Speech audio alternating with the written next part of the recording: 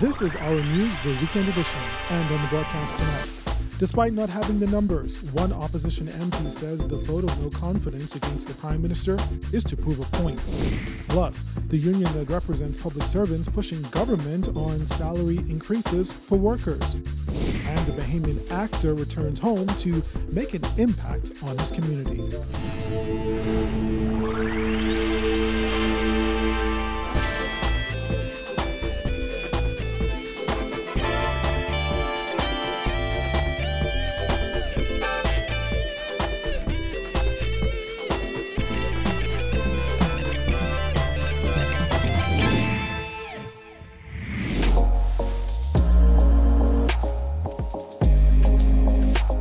Our News is brought to you by Alive. Good evening, I'm Andrew Knowles, and thanks so much for joining us. Angliston MP Glenys Hannon-Martin says while the PLP's parliamentary team knows they won't have the numbers to be successful in their bid to move a vote of no confidence in Prime Minister Dr. Hubert Minnis, there's a point they're trying to make. Finance Minister Peter Turnquest said recently it would be a waste of time for the opposition to move a vote of no confidence in the Prime Minister over government's handling of a lease to rent space in the town centre mall for the General Post Office. The leader announced it, and so it is the mandate of our position. I think that the of course we know we can't win it. I think the most that we will get out of it is that we will be able to again repackage the arguments about all of these controversial matters and present a compact argument to the Bahamian people. Once the move is put forward, parliamentarians will have to take a vote. The House of Assembly is adjourned until October 2nd, which means that the move can't be put forward by the opposition until then. I think it's more a political exercise for the Bahamian people than the desire to achieve any pragmatic result in the Parliament itself. Bahamas Public Services Union President Kimsley Ferguson says he and the members of his bargaining unit will be meeting with the Prime Minister on August 12th to find out the position of the government on salary increases for public servants.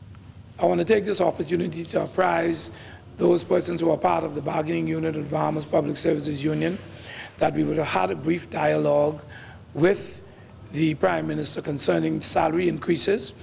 After we would have concluded all the non-financial aspects of the agreement, we go back to see him sometime on the 12th of this month to find out what the position of the government is going to be regarding salary increases. And so we just want to cause our members to rest assured that we are feverishly working and agitating to ensure that they get some sort of funding in their hands to assist with back to school for the children. Ferguson said after evaluating the average paycheck of a civil servant and subtracting the cost of living and taxes, he will not stand aside and allow workers to be taxed to death. I understand that the country is in a particular financial position, hence amidst the numerous increases that we would have had in value-added tax and the cost of living, there is indeed a concern.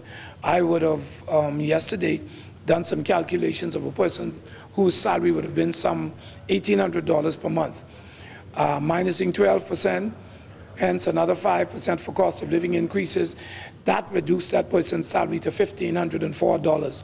And so we need to ensure that those persons' head can be brought back above water. That's a concern for the union. And we're not going to sit idly by and allow people to be taxed to death.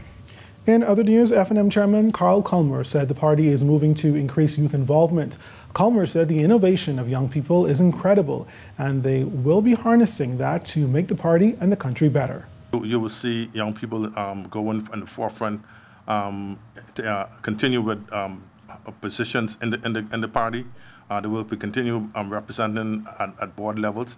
You will see them represent at national levels and the planning and move forward, even in government. Culmer added that the party is planning for its future, and when the current MPs move off the scene, they'll ensure that there is a competent crop of young people to take over. Looking at succession planning and to ensure that once this lot of politicians come off the scene, we have a group of seasoned, young but experienced politicians to replace the politicians that are on the scene today. In news from the crime beat, one man is in hospital fighting for his life after police say he was shot multiple times last night.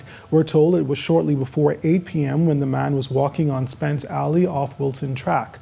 He was reportedly approached by a group of men, one armed with a firearm, who shot him multiple times above the body before running away. The shooting victim was taken to hospital where at last report he was listed in serious condition. Police are making their usual appeal for anyone with information regarding this incident to contact the Central Detective Unit at 502-9991 or 2 Crime Stoppers at 328-TIPS or the nearest police station. Meantime, officers have one man in custody in connection to one of a few armed robberies yesterday. A woman was at her residence on Jasmine Drive off Prince Charles Drive Friday morning when she was approached by two men, one armed with a firearm, who robbed her of her handbag and a red 2007 Nissan Note, license number AH0045. Thanks to quick work by the Central Detective Unit, the vehicle was intercepted while on Burnett Road and a 24-year-old male arrested. Then around noon yesterday, another female was robbed of her handbag containing cash and other items by an armed bandit. In the third incident, two females were approached by an armed man who stole their handbags before fleeing. Now police are seeking the public's assistance in identifying and locating the other persons responsible for these armed robberies. In other news, school supplies, food, and an encouraging word.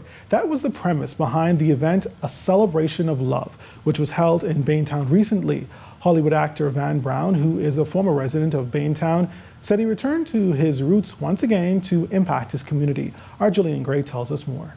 Hollywood actor Van Brown left the Bahamas more than a decade ago to pursue his dreams. And while he no longer resides in the Bahamas, Brown has returned every year for the last 11 years for one purpose: to help his community. Every single year we want to pick a home where we literally redevelop. The number one issue, when I spoke to the representative, Mr. Travis Robertson, he said the number one issue is roofing, meaning when hurricane comes, everything is flooded. All the things are destroyed, so we want to partner with some of the local construction sites to redevelop these homes. We simply want to let the community know that they're not forgotten. This is not giving a handout. This is assisting while maturing the brain so they can literally fight for themselves. His long-term goal is to build a community center in the Baintown area. A family property has provided the perfect lot for the facility. However, Brown said funding is a challenge. Our vision is to build this community center state-of-the-art, rival with any other community center, and to have it so aesthetically beautiful. Just visually, the kids will be transformed by seeing it, saying, wow, this is actually for us. And it doesn't stop there. We want to build those in all of the forgotten communities of Nassau and then throughout the other islands, and then we plug in teachers and mentors so it could be around-the-clock training. Because as we're there in Los Angeles, it's still going on long after we've left, and then we come back. Then we just keep adding and adding. The facility is estimated to cost over $1 million. Brown is currently working with home improvement show producers and investors in the United States, but said he would like to get corporate Bahamas to assist as well. This past weekend, the Baintown native hosted the 11th Celebration of Love event on Baintown Park. The event featured games, food, giveaways, and motivational speeches. One of the topics highlighted the importance of a focused mind. Actually talked about evolving, and no matter where you come from, how you can take your experience and make the whole life and the whole family's experience completely better. So I talked about the fact that my father was an NFL football player, but it started from them being in the United States, and they were like sharecroppers, and they came from like picking cotton, and then he went to the NFL, and it changed the whole family line for us. So Lolita Robinson, who grew up in an underdeveloped area in Los Angeles, said it's always been her dream to help someone the way she was helped. Robinson said the children of the community blessed her heart more than she could have imagined. You know, we were driving up and we saw one of the children going to the well to get water, and one of the waters that she was, one of the containers she was filling up had bleach on it. It was a container for bleach, and she was using it for water to, like, you know, use to provide in her house, and that broke my heart. And so it really is, you know, a privilege for me to come out here and serve, because it could easily have been my family, you know. And so it just changed my whole perspective, and being grateful and acknowledging that, you know, these children, they are so blessed, they're so intelligent, they're so amazing. And, you know, all they need is someone to know that they care, you know, that, you know, it's possible. And that's what we like to bring to them. Reporting for Our News Weekend, I'm Jillian Gray. All right, thanks a lot, Jillian. Well, still ahead tonight, a former senior police recounts the days of policing during the drug era.